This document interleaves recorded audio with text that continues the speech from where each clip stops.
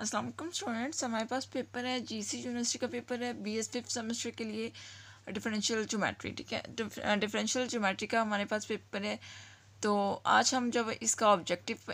Portion करेंगे यानी कि MCQs वगैरह डिस्कस करेंगे, तो आपने क्या करना है, मेरे चैनल को सब्सक्राइब करना है ताकि कोई भी पेपर का सलूशन मिस ना हो सके। जैसे कि स्टूडेंट्स के एग्ज़ाम्स हैं तो स्टूडेंट्स को इन पेपर की ज़रूरत है, तो आपने चैनल को सब्सक्राइब कर लेना है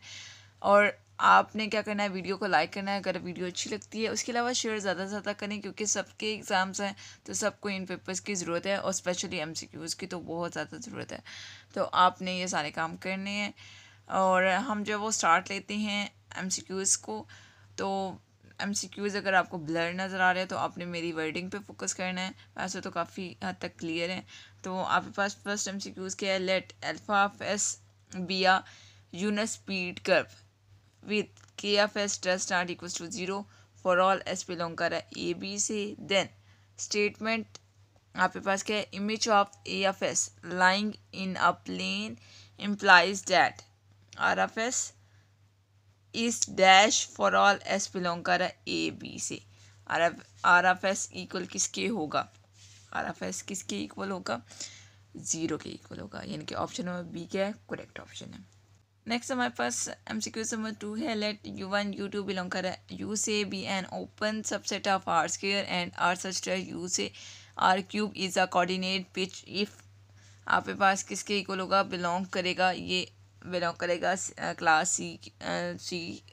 के से 1 1 होगा और पार्शियल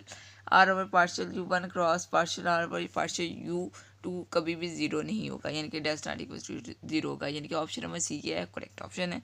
नेक्स्ट हमारे पास MCQ नंबर 3 है, the function f bijection of class C के is a coordinate transformation if for Jacobian of f written as GFF such that we have determinant of JF किसके इक्वल होगा, हमने बताना है non zero है, zero है, 1 है या अनडिफाइन है।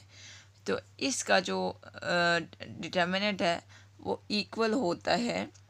0 के, यानी कि ऑप्शन नंबर बी क्या है, करेक्ट ऑप्शन है। नेक्स्ट हमारे पास MCQs है, तो इसका हम जो वो सच कुछ नहीं कह सकते, लेकिन MCQs आपके पास क्या है, for a simple surface are such that you से are cube ji I J equal किसके होगा, I think option number B है but I am not sure. ठीक है, मे बी कि ऑप्शन नंबर डी करेक्ट हो but I am not sure. Next हमारे पास MCQs number 5 है, for a simple surface are such that you से are cube पे and are of S equal किसके है, are of gamma of S and gamma of S gamma 2 of S a unit speed curve in R, then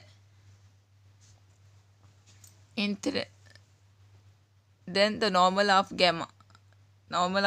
किसकी equal होगा, हमने यहाँ पे बताना है। तो वो आपके पास क्या है, S equals to N cross T, यानी कि ऑप्शन नंबर ए क्या है, करेक्ट ऑप्शन है। तो हमारे पास MCQ नंबर 6 है, for a simple surface R such that U से R क्यूब में N gamma of s equals to r into gamma 1 of s gamma 2 of s is a unit speed surface curve in R, then geodesic curvature आपके पास किसके equal होगा, के जे किसके equal होगा,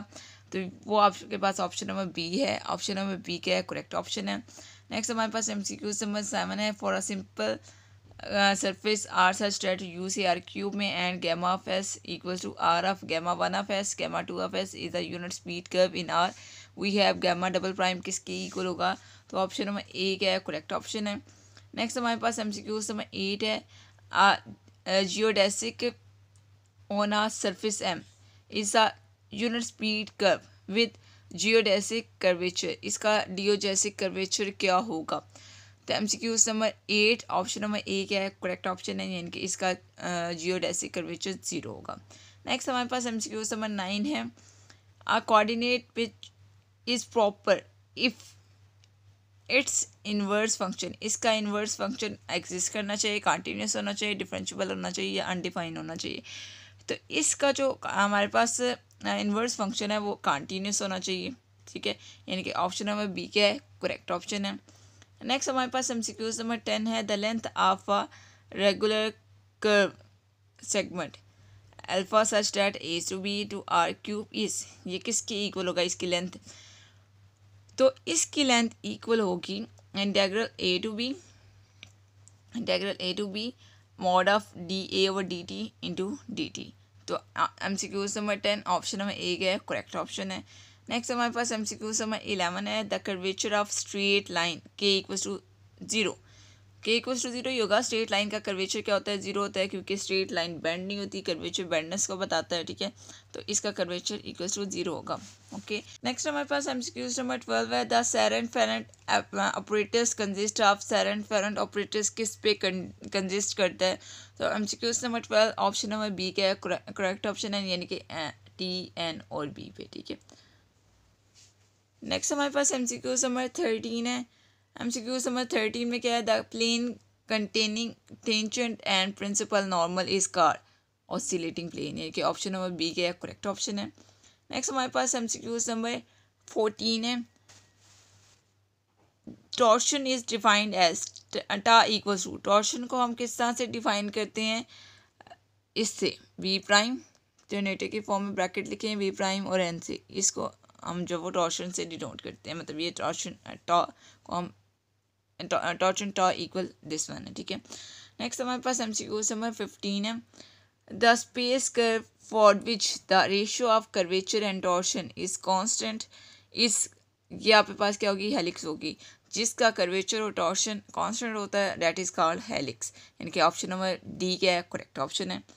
next हमारे पास MCQ number 16 है, a function F such that R to R is of class C5 if its all derivative up to an order dash exist and are dash continuous, इसके आपके पास क्या है, यहाँ पे डैश नहीं है, आर कंटिन्यूस है जस्ट। तो आपने क्या बताना है यहाँ पर कि आपके पास क्या हो, इसके डेरिवेटिव क्या हो अप टू डैश किस ऑर्डर के हों और एग्जिस्ट करते हों, उसके बाद आपके पास क्या है ये कंटिन्यूस भी हो, ये तो हमें पता है, ठीक है। हमने जस्ट ऑर्डर बताना है, तो ऑर्डर इसका क्या होगा, 5 होगा, 1 होगा, 3 होगा या 4 होगा। तो MCQ number 16 option number A क्या है करेक्ट ऑप्शन है, यानी कि इसका ऑर्डर क्या है 5 होगा, ठीक हो गया। नेक्स्ट हमारे पास MCQ नंबर 17 है, let alpha such date A to be, A B हमारे पास पेयर है, ए बी से हमारे पास आर क्यूब पे पिक हो रही है, B are regular curve with representation रिपैरामीटराइजेशन ji such that C D से ए बी पे हो रहा है map, and T B tangent vector field to alpha if S is tangent vector field to beta equal किसके है, ए आपके पास ए composition जी की है, देन ये इक्वल किसके होगा, हमने ये बताना है ये इक्वल किसकी है। तो MCQ number 17 option number B क्या है करेक्ट ऑप्शन है, यानी कि ये इक्वल है S equals two plus minus T के, ठीक है, S equals two plus minus T के। नेक्स्ट हमारे पास MCQ नंबर 18 है, the principal normal vector field two unit speed alpha of S is the vector field N of S equal किसकी होगा, तो ये इक्वल होगा टी एफ एस ओवर के F S के, यानी कि ऑप्शन नंबर ए क्या है, ऑप्शन नंबर ए क्या है करेक्ट ऑप्शन है, ठीक हो गया। नेक्स्ट हमारे पास MCQ नंबर 19 है, the Christoffel symbol sigma of आई जे के इक्वल किसकी होगा, तो ये इक्वल होगा this one, option number C क्या है करेक्ट ऑप्शन है, यानी कि 1/2 जी ऑफ के एल है आई थिंक जी के टी है, के T into ji of I T J plus ji of J T I minus ji of I J T. Next हमारे पास लास्ट MCQ है, MCQ number 20, for a surface are of you be with E equals to are U dot are you and F equals to are U dot R B and G equals to are you R B dot R B, the first fundamental form इस सारे की first fundamental form कौन सी होगी, तो आपके पास है E D use किए plus 2f D U D B plus G D B के, यानी कि ऑप्शन नंबर ए क्या है करेक्ट ऑप्शन है। आई होप स्टूडेंट्स कि आपको MCQs क्लियर हो गए होंगे। कोई भी चीज़ समझ नहीं आती तो आप मुझसे पूछ सकते हैं। उसके अलावा अपने चैनल को सब्सक्राइब कर लेना है, लाइक करना है और शेयर करना है। ओके स्टूडेंट्स, अल्लाह हाफिज़।